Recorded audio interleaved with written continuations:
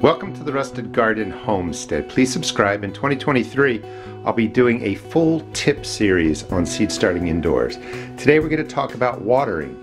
How do you effectively water, and what are the real keys that you look for? Number one, you don't water based on frequency. You water based on the plant's needs. When plants are smaller, they're just germinating, of course you're going to have to water a lot less frequently. As they get larger, like the peas down there, they're going to need to be watered much more often because the plants are larger, they use water more quickly. The whole key to watering is trying to do it on a routine, simply, but basing it on the needs of the plants. I'm going to show you a mistake that I made with my lavender. Lavender plants don't like to stay soaking wet, and the plants are dying off. First thing is I always water from the bottom. I fill the tray about a quarter of the way, let the water wick up from the bottom, and I just watered my plants. And you can see, we'll go over this a little bit more detail, how dark the starting mix is. That's key number one. When your starting mix is really dark, just like that, it's well saturated. That means you don't need to water again. You're going to wait for the starting mix to go from that dark color right there, and in the back, let's just sneak around here. You can see how much lighter the starting mix is. That's your first clue that you're going to need to water. Let's talk a little more about that. The main mistake people make is overwatering their seed starts. They just don't want the soil to stay wet 24/7. So right in here, you can see how this is nice and light. It's beginning to dry. If we dig down, you can see that there's moisture down there.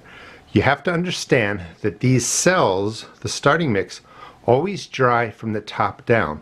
So as the top becomes this light color, so if we can see the difference, just like that, dark to light, it's beginning to dry. You have several days on larger cells like this, maybe 1 or 2 days in smaller cells, before that water dries all the way down at the bottom. So the root systems are still getting watered down there. That's important because you do want this surface to dry for a day or two, sometimes a little bit longer if it's a bigger cell. The drying on the surface reduces fungus growth, reduces mold growth, can reduce fungus gnats from being a problem. You really want this top to dry out. So when it turns that light brown color, depending on the size of the plant and the container, somewhere within 1, 2, 3, even 4 days, you're going to have to water. And that's when we're going to water from the bottom. I'll talk more about that in detail. But you can see how dark this is. These were just watered, and it works really well. Now, a good way to also think about watering is how heavy is the container. When this is fully saturated, it is heavy. So when you're first setting up your seed starts, maybe fill this with a starting mix that is mostly dry. Pick it up. That will give you a sense of when, it's fully dry. There's no water in there. Once you water it from the bottom, you pick it up, you're going to feel actually how heavy it is, and you can use that as a way to judge whether or not your plants need to be watered. Let's talk about the mistake I made and then talk a little bit more about how you bottom water. Here's some of my flats. The flats do not have holes in it. I simply, again, fill the flat to about a quarter of the way, all the way across the flat. Let these soak up water. In 20 or 30 minutes, all the water should be soaked up. So any containers you put in here need to have holes on the bottom. After 20 minutes, 30 minutes, whatever's not absorbed, you're going to need to dump out. But with practice, you get it down pretty well that you put in, the amount of water that your seed cells are going to pick up. Now these are larger 6-pack cells. I grow complete plants in here.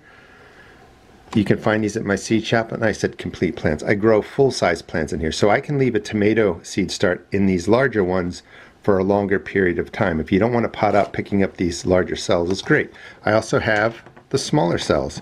You can see all the algae that's growing on here because I made a mistake, and that mistake is killing off some of my true lavender.